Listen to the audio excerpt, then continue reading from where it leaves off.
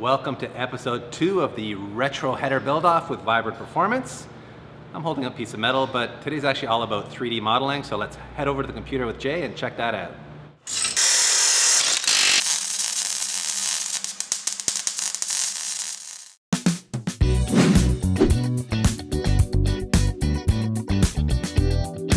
In the previous episode, you saw Jay scanning the beam's engine and the engine bay, and we've ended up with this. So we have the Celica up on screen. This is all the information that we got from the engine bay from the Artex scanner.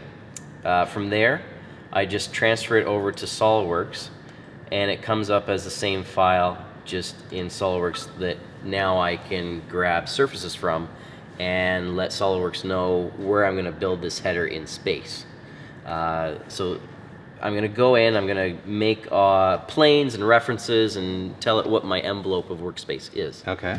Once I do that, I can bring parts in from a parts tree that we have on the computer that tells us, you know, we have this collector we're going to use this type of bend, and we're going to place it within this area, and it'll allow me to bring the part to life. Okay. And then we're going to take it from there and transfer it to a jig table. Now, in order to properly make it on a jig table, we also need to make the parts that will support all the runners and the flanges in space to mimic the Celica's engine bay. Right.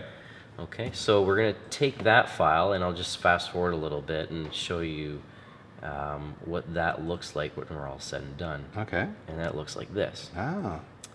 So now this is the end result. So what this is showing me is the jig table on the base. This is all the dots down here, and then we've got these jig parts here that are holding up the runners to tell me where they go.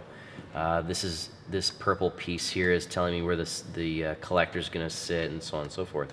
Now, in order to get to that, we use a program called DesignWorks as a plug-in to SolidWorks to tell us, you know, where the engine bay parts are. Okay, so this is taking all that scan information away and picking up planes and references and all this sort of thing. This tells me what my limitations are. Okay. And then I go in and find common areas that I can, you know, these little holes here are where my flange sits, and then this rod here is the steering column, and that's my tie rod shaft. Right. For you know, steering again to the tires. So all of these, like this surface is the frame rail, and yes, those are all my limitations. So once I have that in place, after grabbing that information from the scan, I can take that and make it all work with parts that we have from our catalog. Okay, so this is how it's going to look. It tells me exactly, you know, what parts I need to pull from stock to make your header.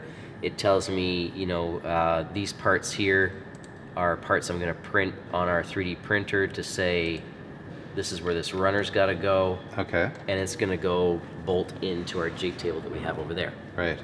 Now, so this will take, you know, a couple nights to print. I'll get all that done. And in the meantime, though, while I'm waiting for that, we have to physically make this jig plate for the position of the header flange. Gotcha. Now, you might be thinking, well, where do I know to put all these runners, and how do I calculate runner lengths and things like that? If you look closely, you can see in here this grid pattern I've put in, and this tells me I've spaced them like an inch apart. Okay. And then it tells me, you know, how far out I can go, and I can make them look nice and neat and also be the right runner length. So I've got the runner length at around 25 to 26 inches. I know that's a good runner length for a 2-liter engine on a 4:1 header. Okay. And it just tells me if I want to lengthen it out, it's easy to change, and I can reference it, and it's repeatable. Okay. So from there, I got to make these parts. I got to wait for the printer to finish, and we can get them all over to the jig table after we start making this first jig plate. So that's the next step. Go make that jig plate? Yeah, you bet. All right. Yeah. So let's go down to Metal Supermarket, and we'll take a look at what they have, and we'll see if we can get that ready today. Jay likes to rock and roll, and he likes to go to Metal Supermarket. Metal Supermarket. So this is just down the aisle, or just down the building from where we have the Vibrant Development Center. And I'm here, I'm gonna get some hot rolled 1/2 inch by 4 inch for some of our jig pieces. So it's kind of a free-for-all. You walk back here, get what you need. You might find a scrap piece that's ideally sized, or we might have to have something cut. So we'll see what we can find, and we'll just make a mad dash for it. Pay by the pound here, I think, right? Yeah, it is. Yeah, that might be 32 inches. Perfect. 37. Cut that guy in half and we're there. Money. All right, let's grab this. We'll go. This is All right, good. I'll grab these. Yep. That's it. This is the self-explanatory part where Jay cuts the piece of metal that we just bought in half because we needed two 16-inch long pieces, and I'm gonna make that magically happen with this bandsaw that I'm coveting. I want to take it back to our place, but not gonna happen.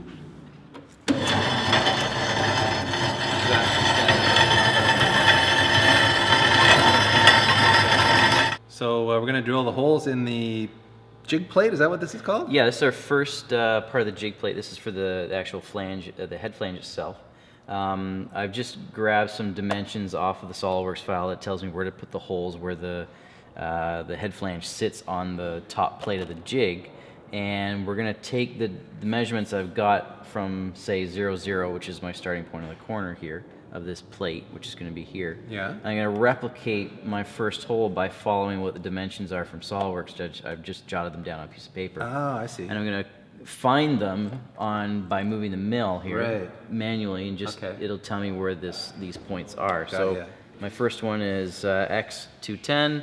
So I'm going to go to, what is it, wrong way.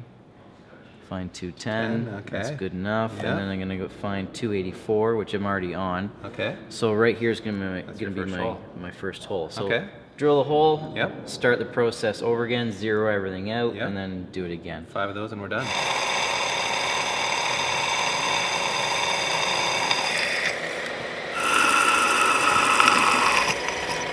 You gonna weld this thing up or what? I hope so. Probably won't look great. It's not a showpiece. It's not. It's a tool, right? It's functional. Yeah. That's right. It's kind of like me. It's a workable tool, but it doesn't look that good. So we've got all these holes placed where we need to, according to what the model tells us. Now, some of you might be thinking, well, it's going to warp when you weld it because you're not fully clamping it down, which is true. Yeah. But we have the ability to measure it again with the arm, our CMM, and then replace that in the model and just make our fine adjustment. Okay. So let's say by chance that this doesn't actually weld at 90 degrees, it welds at 89 or 88. Then I just go and remeasure it and adjust for that measurement in the model again. Gotcha. So that doesn't take very long, but for making sure that you have a consistent production piece or accordance to a drawing that you give somebody on paper, that just ensures that it's right. Got ya. So I'm just gonna weld all these pieces in, and then we can prop it up, place it on the table, and we got our first jig piece.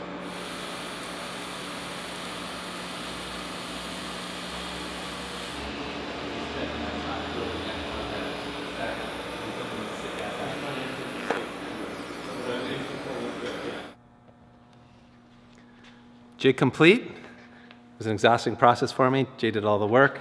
It's bolted the jig table now, Jay. What's the next step in the process? Yeah, so we've got everything on the jig table. I'm just going to be, I got a bit of a waiting game going with waiting for some printed jig parts that you also saw in the model. So we're going to wait for those to be finished up. They take about a day and a half to actually print, start to finish. And we'll put them on the table, and then we can start routing some pipe and get everything tacked together. That's a wrap on this episode. Next episode, we'll get to all that good stuff Jay was just talking about. We'll get to see some tubes being joined together. I'm pumped. Now that you've seen Jay's 3D model of our header, it's time for you guys to jump over to the Vibrant Performance channel and see Aaron's non-3D, non-computer assisted design work. Made up imaginary model, yeah, something like that. Started throwing tubes in the engine bay. Start putting metal together. He's old school. Got whales outside.